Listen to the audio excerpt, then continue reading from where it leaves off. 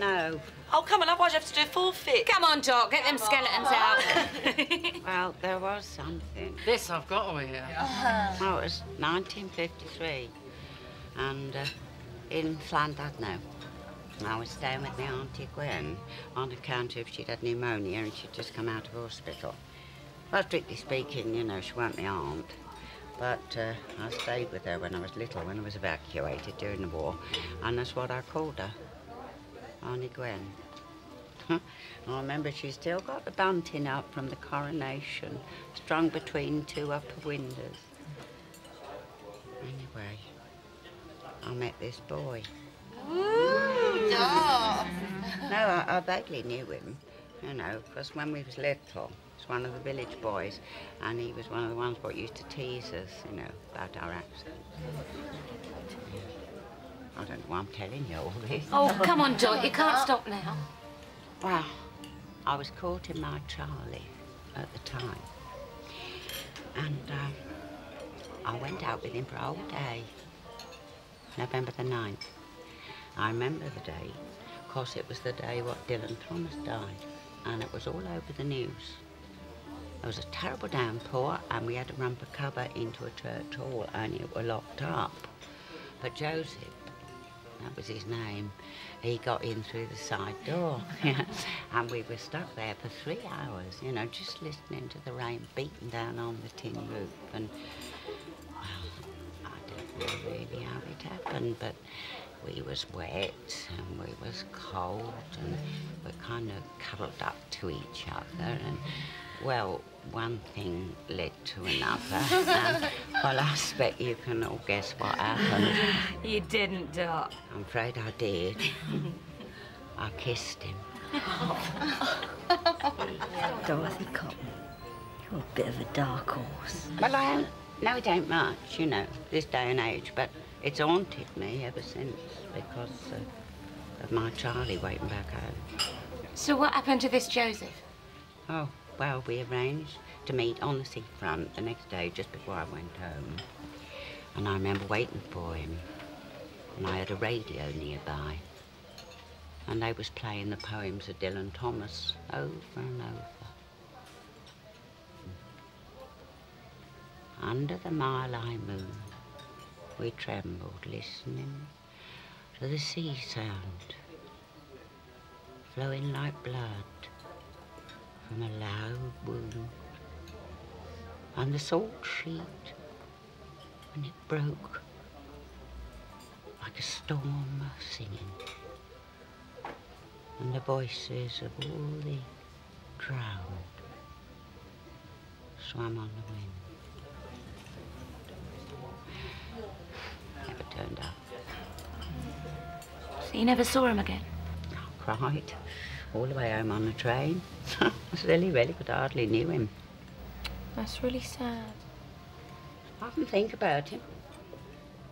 Only I married my Charlie the next year, and I mean, life goes on, doesn't it? That's beautiful, that is, Dorothy. I'm used to say never make too many plans. Your whole life can turn on a sixpence. I'll say, will there be dancing? Oh, dancing, music, whatever you want. Will there be any eligible bachelors? Oh, loads of them. You'll have your pick of the bunch, won't you, Bowley? Yeah. Ooh. What? Oh. What's happened? Well, Oh, Lord. it's that wobbly wheel. I've told you about it before, Doc.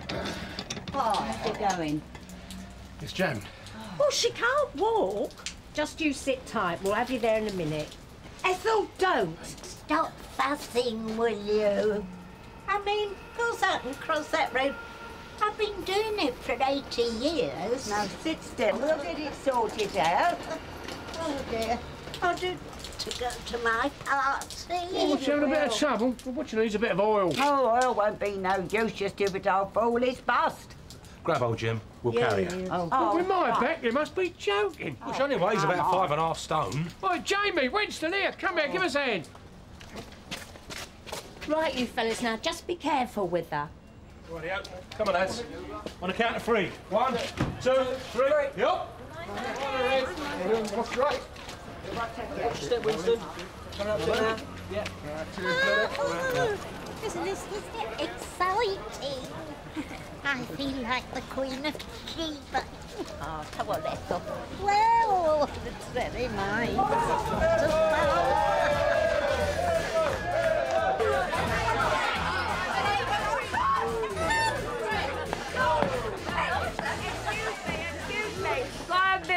Please. Now, Ethel's coming. I want you to give her all a really big welcome. Remember, she is 85.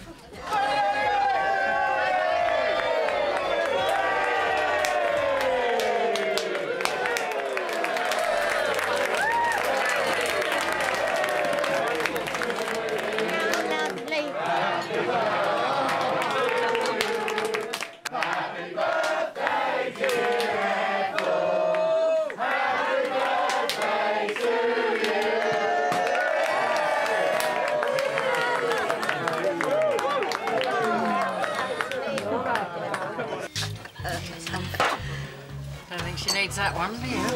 Home, come on. No. Yes. Leave me, I'm staying. Oh, I didn't miss you out, did I, Pat? I saw you give Denise them extra measures. All part of the service. Well, she's ever so happy. She's having a ball. It's just what I wanted. Is that so? Well, it would take a very twisted person to think otherwise. Why don't you ever learn when to back off? I beg your pardon. Well, you had your little victory today.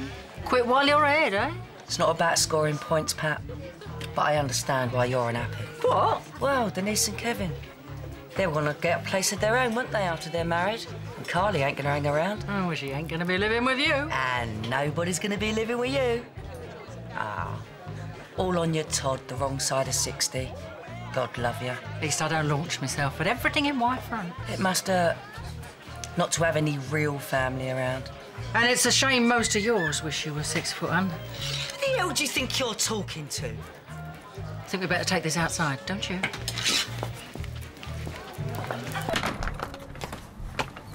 Listen, Kevin is rebuilding his life.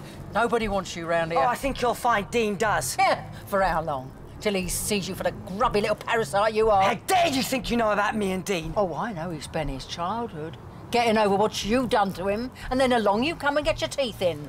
Because he's the only thing you've got left in your miserable little life. You've got a mouth like your dirty little mind, you know that? You treat him like you treated Kevin, and so help me, I'll come after you. I'm his mother! And don't forget it! After what you've done to him! Oh, you think you're his mum, don't you?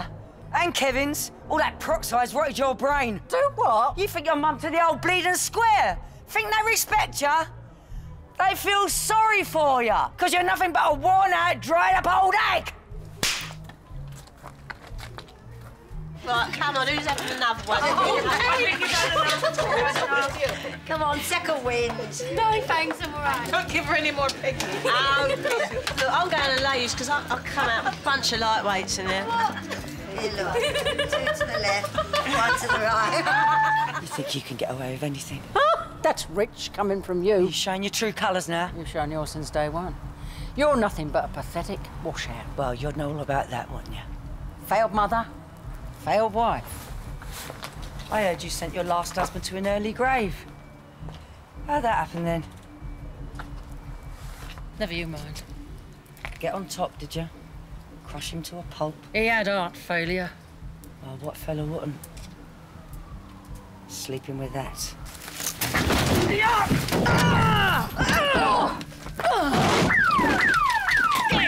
me, you cow!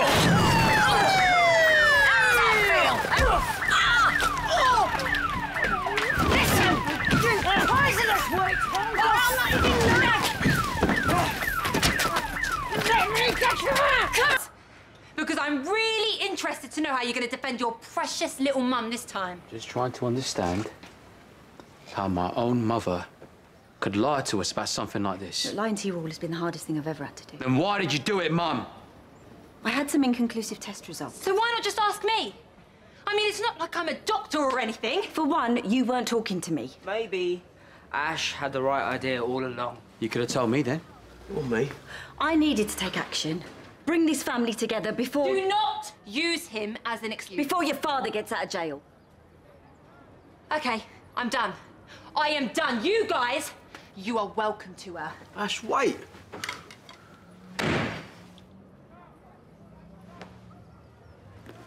I'm leaving too. But unlike Ash, I'm not coming back. And why is that? Shame.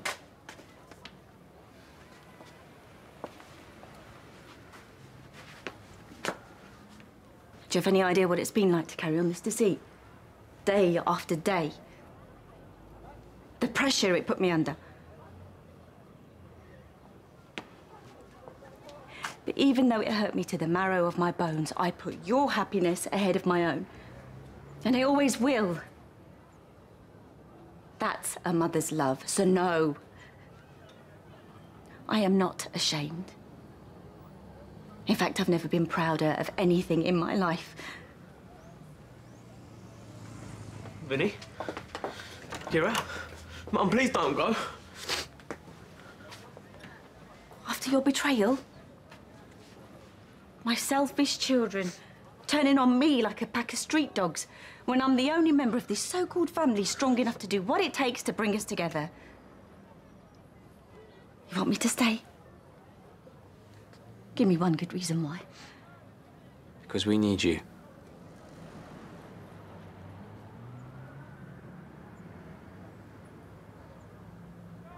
And we still love you.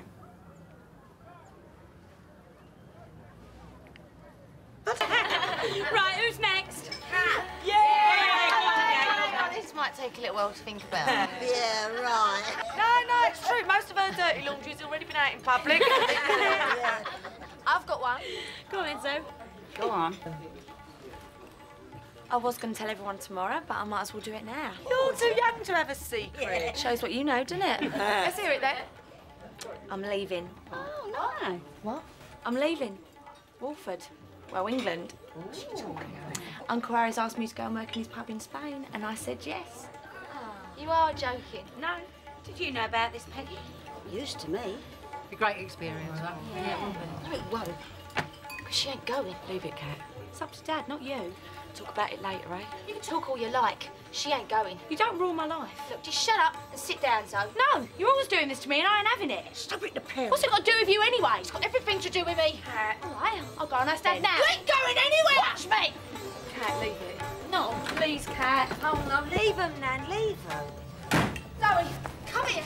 No, in front of you picking on me all the time. I'm not picking on you. Embarrassing me in front of everyone. Just listen to me, will you? I'm going. There ain't nothing you can do about it. Do you want to bet? We go and I'll stand together, shall we? See who listens to. Why don't you just leave me alone? Because you're not going Yes, to stay. I am. Get away from me. No, you don't rule my life. You're not going to Spain, and that's that. Why not? Because I said so, all right? And I have to do everything you say, do I? No. You can't tell me what to do. You ain't my mother. Yes, I am. It's a sort of Lifetime Achievement Award. And I'd like to present it jointly tonight to my very good friend here, Patricia Evans, along with a man who's always good for a laugh and a joke, my very special husband, Mr. Frank Butcher. And it's for a lifetime of irresponsibility, deceit, and plain, old-fashioned wickedness. And before you're all wondering, have I gone stark staring mad, there's something I'd like to read out to you. It's from Frank here, and it's to me. He doesn't very often write to me, so this came as a bit of a surprise. Peggy, really, this is... Oh, there he goes again. Trying to spoil my big moment. You're just gonna have to hold your horses, sweetheart. My dear, darling Peggy, I've been racking my brain to think of a good way of saying this. But the truth is, there is no good way. It breaks my heart to say it, but I'm leaving you. Perhaps there's a small part of you that is aware that no matter how hard I've tried, I've never quite been able to stop myself loving Pat. I fell in love with her the day I met her, and the feelings have never gone away. I might have learned to live with that if it weren't for the fact that she feels the same way about me. We've both of us struggled long and hard to hide these feelings and pretend they weren't there. But when the four of us went on holiday with Terry and Irene to Spain, Pat and I found ourselves unable to pretend any longer. These last few weeks have been pure torture for us both. Neither you nor Roy deserve this. You are both fine people, and I pray that in time you will find it in your hearts to forgive us for the pain that we have caused. By the time you read this, we will both be long gone. With great affection, Frank. So, why they're still here is a bit of a mystery. But one thing I've learnt since I've been married to Mr. Butcher is never underestimate his capacity to make a cock-up of things. Apologies to all of you who've already received the invitations to the renewal of our wedding vows. No doubt they'll be collector's items soon. So, all it remains for me is to present the prizes. Oh. Hope you all enjoyed the fireworks. Good night. Why so angry, Kim?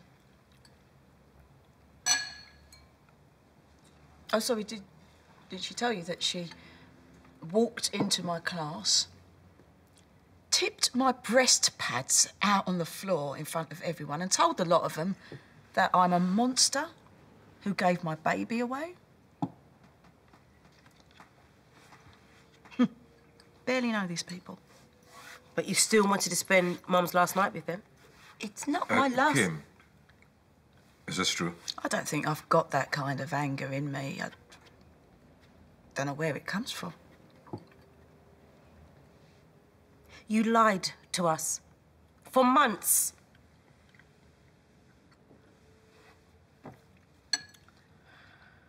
No. I don't buy it. There's something else. Look, I just wanted to do something nice for Mum, OK? It's not my fault. And you should have let me cook. I wanted to be Mum, make a stew for my girls. You know what you wanted to do? You wanted to turn my whole family against me, and when that didn't work, my class. What, now you want to be Mum? You didn't want to be Mum when the party was on. Remember, Dee? I fit in if a door walks by, she was dust. Be Mum? No, we never had a Mum. I didn't. You did. Someone had to get you washed, dressed, call you in at night, because you was out all hours mucking about. You remember who? You. Me. Even used to call me Mummy. Oh, so embarrassing. Used to get slated by all my mates, everyone on the estate. But it was sad. You was confused. You're hearing this? I thought you got over it. But you never did. Did you? Because I'm still Mum. And that is why the anger. Because you thought, if I can give him up for adoption, I can abandon you.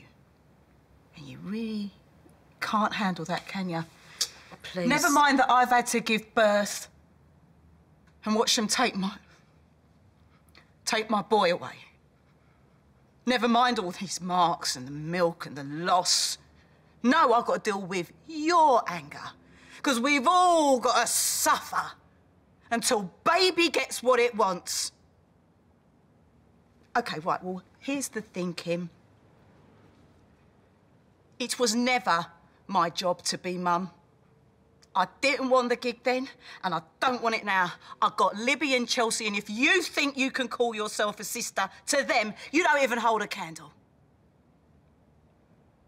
Well, now, you finally have to grow up, because it's actually happened.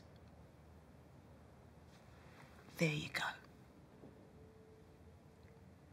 Consider yourself abandoned.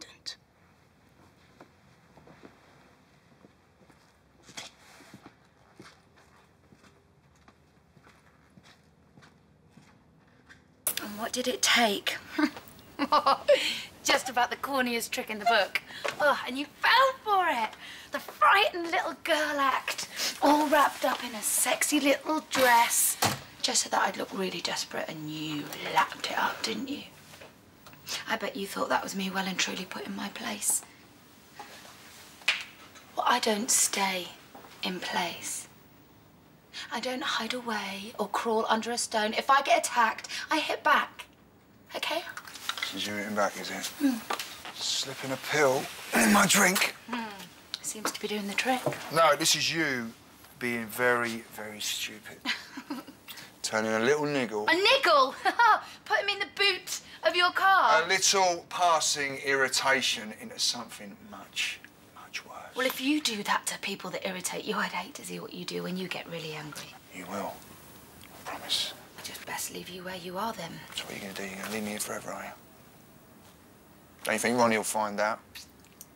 Or Billy, when he comes in to do his cleaning in the morning? You are a little bit difficult to miss, I suppose, but still, there's always that.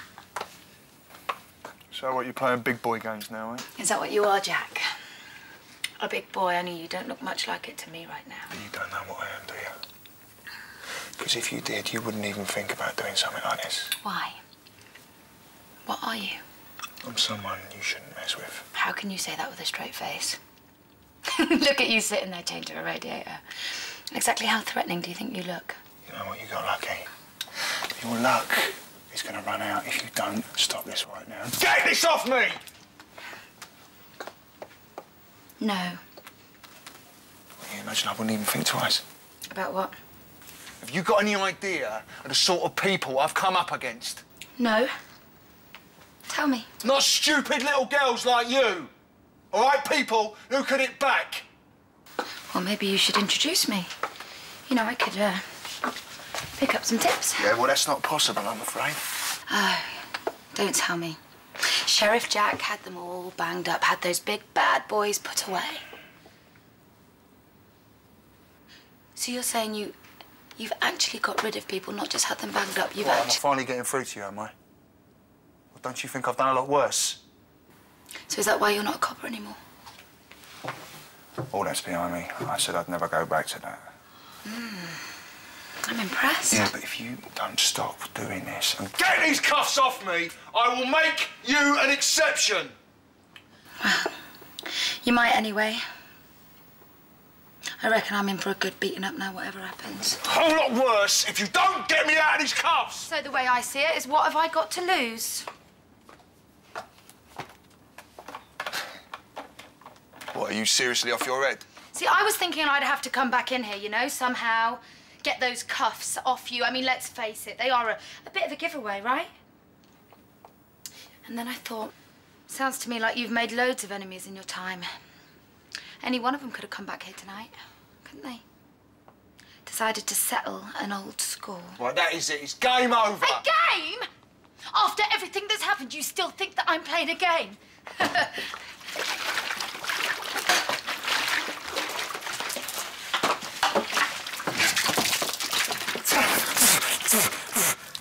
Hang on a minute!